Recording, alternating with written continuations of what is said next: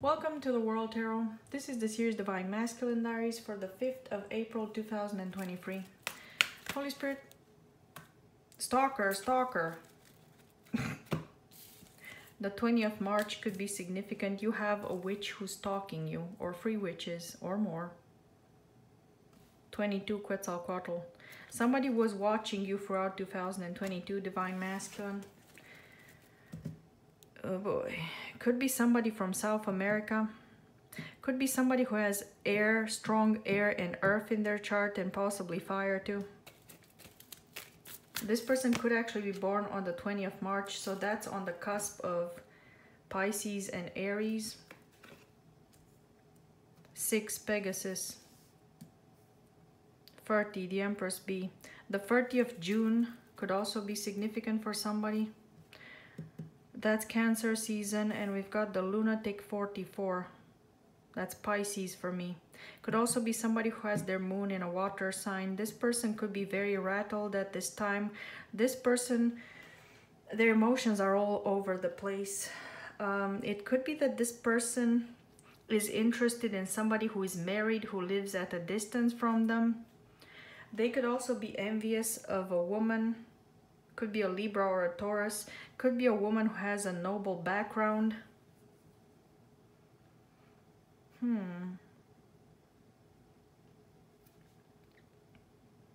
There's a coven of 3 witches who are doing spells on your divine feminine. They're trying to make your divine feminine act out, to have some kind of fit, to act out of character. They're trying to get somebody to self-sabotage, these 3 witches here. The Temple of Earth. They're trying to bury somebody. Could be physically, or they could try to get this person to bury themselves.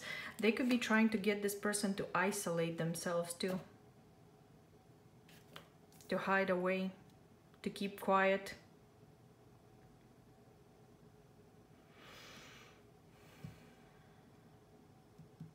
What's with the Lunatic? Clarify what... That was quick. The Castle in the North, 25. 24, King of Swords. 26, look, 26, 25, 24, that's crazy. Diana the Fairy, and 40, Iana the Fairy, Iana and Diana. So there are 2 stooges here helping a man who has a lot of money and power do something against the divine feminine. So Iana, Diana, and the Mother of the Woods could all be working together against the divine feminine. Or maybe it's Diana, Iana, and the Empress Bee. I'm not sure. This one could be an air sign or an earth sign. This Diana. The number 26 could be significant. Either they're 26 years old or they're born on the 26th. They could live at number 26. So we've got all these numbers coming up together. So this could be somebody who's asking a divine feminine's neighbors to spy on them and to manipulate them. This could be a Reiki healer possibly, or somebody who knows how to play with air magic. Diana the Fairy knows how to play with air magic, possibly water magic too. Fairy dust, she's got fairy dust there. Could be drugs too, since I said fairy dust. This person could take drugs, or they know how to make drugs. This person could be a pharmacist, a nurse, a doctor even. Either they have some kind of medical training or spiritual training. This person's well trained, that's what I'm getting with this one. Iana the Fairy could be somebody who's more like very intuitive. Air and water, again, air and water. Both of these women make me think of working with air and water. So these women use word curses and they use water magic to make somebody act out, maybe yell, scream, swear, and have a fit. So that's the tactic right now. This Diana could even be the daughter of this guy because they look similar. This could be like a mother, a father, and a daughter, or grandpa, mom, and daughter. So this could be generational. There could also be a generational curse on somebody. Either there's a whole family of practitioners. These people could be very rich, and they could be very rich possibly because of what they're practicing, the kind of spell work they're practicing. So now I'm getting a whole family of witches and wizards. Diana and Ayana could be sisters, right? Diana, Ayana. It rhymes. So one could be younger, the other one could be older. One could be an air sign, the other one could be a water sign. This one could be air with earth. This one could be water with air, possibly.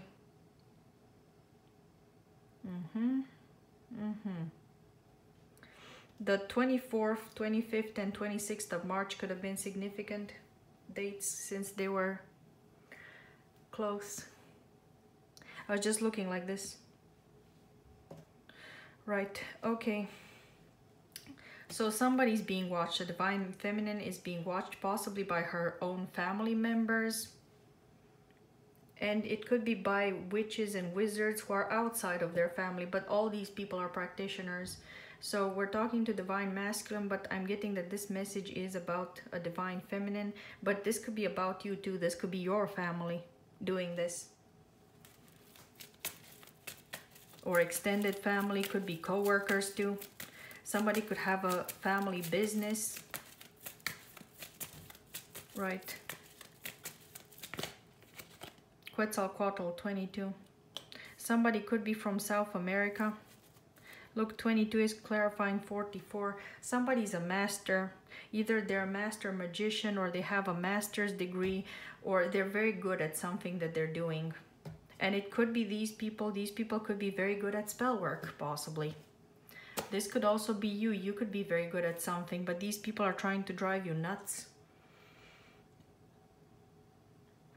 Or they're trying to drive somebody else nuts. Could be your counterpart. Could be both of you. Right. What are they trying to do to you? They're targeting you. They're throwing a lot of energy your way. They could be trying to hack you. They could actually be sending a hitman your way. The youngest son. So again, I'm getting there's some kind of family unit here. So this family is sending the youngest son your way. The youngest son could be telling you, giving you some kind of message too. This person might be calling you or asking you to go somewhere, possibly. This could be a friend of yours. This could be your younger brother too. But this family is using the youngest of the family possibly against you in some kind of way to target you. These people could also be making this one act out so that he keeps causing conflict for you. This family could actually be doing spell work on their own youngest. Because I'm getting that these people don't really have scruples or morals. The dragon, the youngest son could be a fire sign or an air sign or an earth sign. The youngest son could be from South America. I don't know if these people are South American or from the north. This could even be a mixed race family. Some people are from the south, some from the north, etc. Right, Leah. Leah is my mixed race girl. So yeah, I think this is a mixed race family.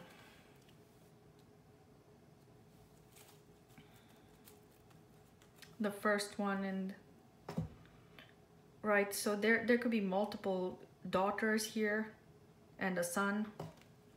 The spark 14.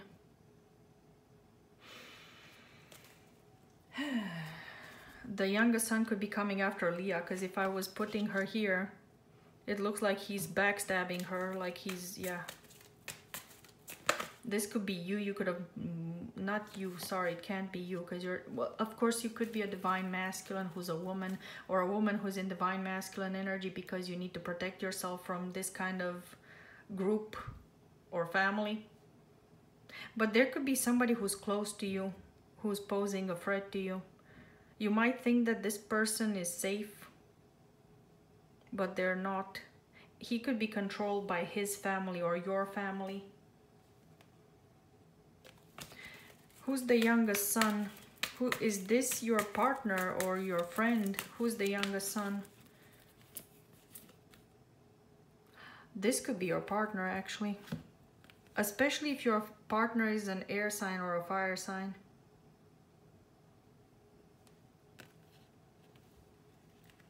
This could even be a husband. It's either a long-term partner or a husband. You need to use your intuition because there's somebody who's very close to you. Who's your enemy? Who is this to you? Let's clarify again. The 28th of September could be significant. That's Libra season. But all the Libra energy here, this is also Libra for me. Libra and Taurus. So this talks about love. It talks about partnership. So this is your partner or your lover or a business partner even. It's somebody you think you can trust. But he's being controlled by these other people. The Dragon, 40. Could be a Libra again or a... I almost said a Taurus, but I meant to say Aries. Leah is Sagittarius here. Sagittarius, 25 and 5, 25th of May. That's Gemini season. Could be a Gemini. He could be two-faced because I've got Mishipeshu here too, which is my two-faced card. So this person could be two-faced towards you. And again, Sagittarius, Libra could be significant. This is Scorpio or air again. 13. And 7, the Siberian wolf. So whoever this person is, they're evil-eyeing you. They're pretending to be your friend, your collaborator, could be even a husband, but this person, yeah, he doesn't have good intentions. Look, the Empress of the Fairies again. He could even have somebody else that he's dealing with. There are two Empresses here. This could be that guy I was picking up on who married one sister, then divorced the sister and married another, or separated from one sister and then started going after another, something like that. Could be like that too. Or he's married to, even married to two women. Could be in secret. Right, the gargoyle, I stop here. Lots of Libra energy. This guy could be a Libra, whoever this is. But again, Libra is talking about partnerships. It's your partner or your husband or something. Stone Fist. Yeah. This is somebody's husband or business partner. And the Troll, Capricorn energy. Capricorn is the husband usually. It represents, yeah, Cancer is the mother. I mean, yeah, the mother and or the wife, and Capricorn is the father. So you might even have children with this person. The 31st of October could be significant. That's Halloween. Maybe this person likes Halloween. This person could be doing something, some kind of spell work on Halloween too. The Day of the Dead. This person could summon the dead. This person could be a necromancer. They could also summon some kind of underworld entities. If you know that this partner or husband of yours is really fascinated by Scorpio season, by death, by Halloween and all that kind of stuff, this is your enemy. Look, Capricorn energy again. The Devil. Capricorn 3 times. This is also Capricorn. This is Scorpio, Libra. The Tree of Life, 47. So this could be the father of your child even. You might have children with this person. If that's not the case, you might have a business with this person. You could be pregnant even. Depends now. But yeah, this person is doing some very dark things. This person could even be doing spell work on you, on your family, with their family. Their whole family could be karmic to you. The Sea Lion. This guy could also be a Leo, with Pisces in his chart, or maybe he's a Leo and you're a Pisces, or there's a Leo and a Pisces who are in charge of this whole operation. Yeah, there could be a husband and a wife possibly, or a mother, I mean a father and a daughter or something like that, or a mother and a daughter. A Leo and a Pisces could be in a relationship with each other. Also, somebody could have Leo and Pisces in their chart, or they're on the cusp of Cancer and Leo.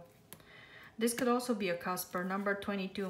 I'm picking up on a lot of cuspers. Look, free, free, free. You might be seeing free, free, free a lot. I think free, free, free came out before, either in this reading or the other reading.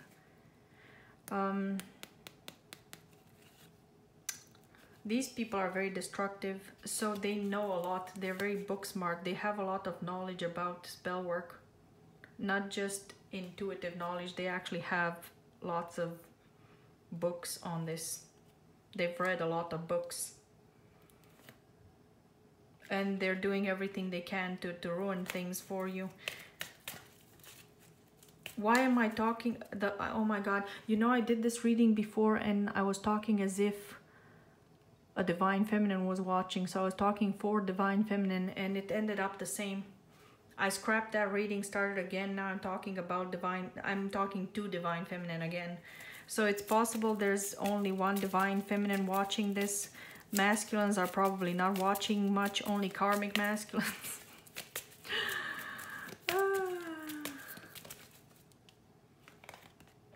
Sharnabon the Wizard, number 9. Like I was saying in the divine feminine reading, there is a masculine. There is a divine masculine, but it's not necessarily your divine masculine. This could also be somebody in your family protecting you who is a divine masculine. Could be an elder in your family.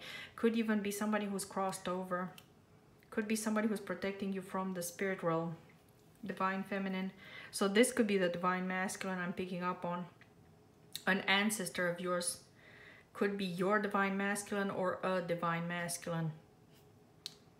Because sometimes your divine masculine can be a family member. It's not always a love interest. So this could be an elder in your family, whether they're alive or not. Still, that depends. They're watching you though. So yeah, there's an older man who's watching you. Could be your father, your grandfather. Could be somebody who's passed away, who is protecting you from the other side or is spiritually protecting you. This person could also know a lot about magic. So let's find out who is this divine feminine if you're watching. Look, he has the same beard. It's definitely the same person, so it's an elder. The 16th of September could be significant. He could be a Virgo. He could also be a Scorpio, an Aries, or a Gemini. Could be a fixed sign too, with the world here. You could have learned something from him, divine feminine. You could have learned some kind of skill, or you're inheriting your spiritual gifts from this person. This is somebody who's very spiritually gifted, whether they're still alive or not, or they were very spiritually gifted. These came out in reverse. The wise old lady in reverse and the hodag in reverse. So this man could be protecting you, divine feminine, from a woman, an older woman, and the beast. There could be an older woman who's summoning all kinds of demonic spirits and sending them your ways, like, go get her, or go get him. But no, I think this is your divine masculine, or a divine masculine who's protecting you against an older woman. So this could be an older man protecting you against an older woman. Could even be your father protecting you against your mother, or something of the sort. Grandfather protecting you against grandma, who's a dark witch. He could be a light magician. She could be a dark witch. So an older man is protecting you from an older woman who's a dark witch. And look, they have similar clothing. So this could be your grandma or your mom. There you go. So this elder female could be a karmic, and this could be a masculine. The Siren 10. The righteous cold one, 48 and 18 Ho-Oh. Somebody could have gone for a transformation, so this man could be on the other side, watching you from the other side. And the old woman could also be watching you from the other side. So some of your ancestors could be fighting against other ancestors who are fighting you. This is interesting.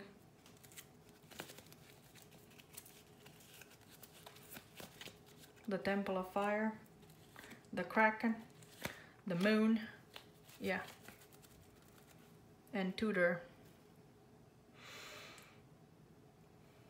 Yeah, so we've got the Tudors here. We've got this whole family with the red hair.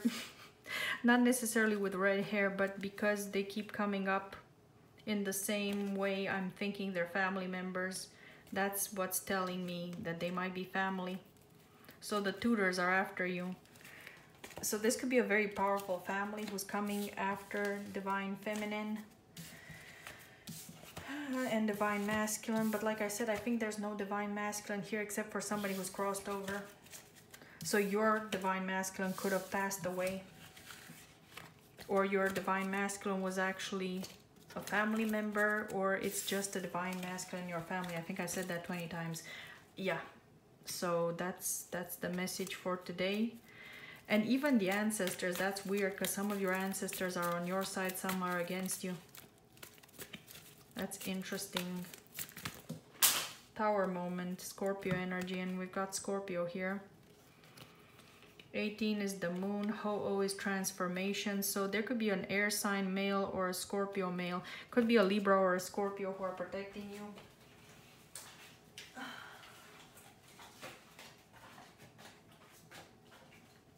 Come on, why does everything have to go on the floor? Come on. Okay. So these masculines could be elders in your family. Do you have a Divine Masculine though? Let's see. Divine Feminine. Even if he's not watching, I think he perished.